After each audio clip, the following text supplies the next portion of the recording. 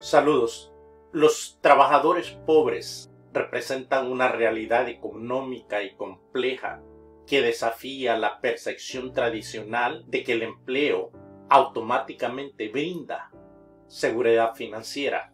Los trabajadores pobres son personas que sí tienen un empleo de tiempo completo, un empleo que muchas veces las dos personas del núcleo familiar, padre y madre, trabajan, pero no pueden cubrir los gastos básicos como alimentación, vivienda y educación para sus hijos. A pesar de que ambos padres trabajan y de los esfuerzos que hacen, se enfrentan a dificultades económicas significativas.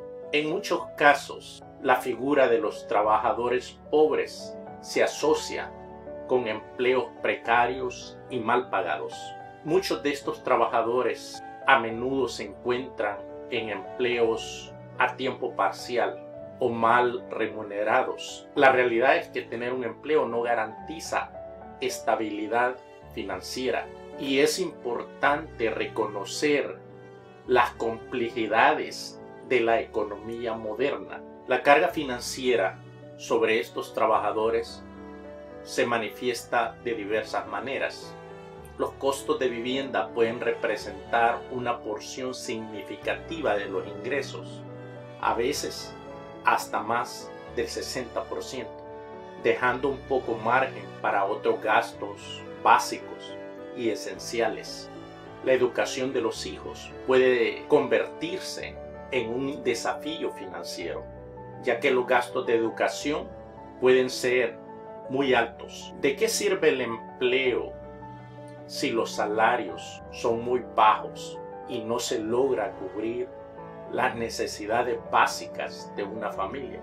La existencia de trabajadores pobres enfatiza la importancia de la equidad salarial.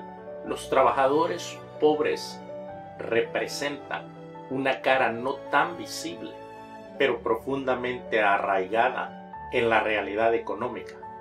Muchas personas viven su vida simplemente trabajando y pagando necesidades básicas. No pueden disfrutar de tiempo libre, de salir un día a un cine, de salir al menos una vez al año o cada 2 años de vacaciones, porque económicamente no lo pueden lograr.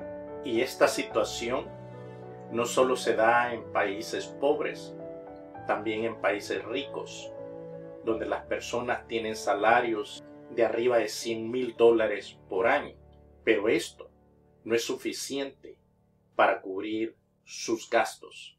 Muchas de estas personas viven de tarjetas de crédito.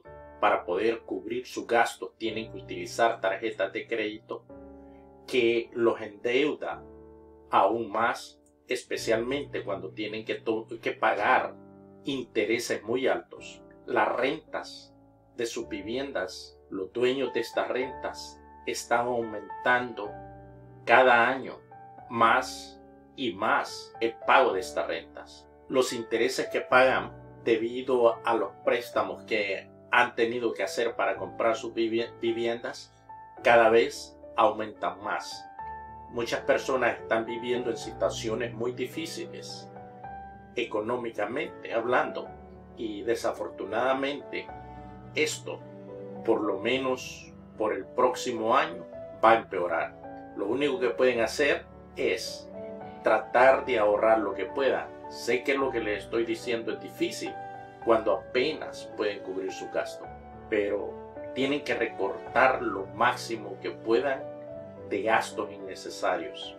Busquen también asociaciones que ayudan a personas que están teniendo problemas económicos.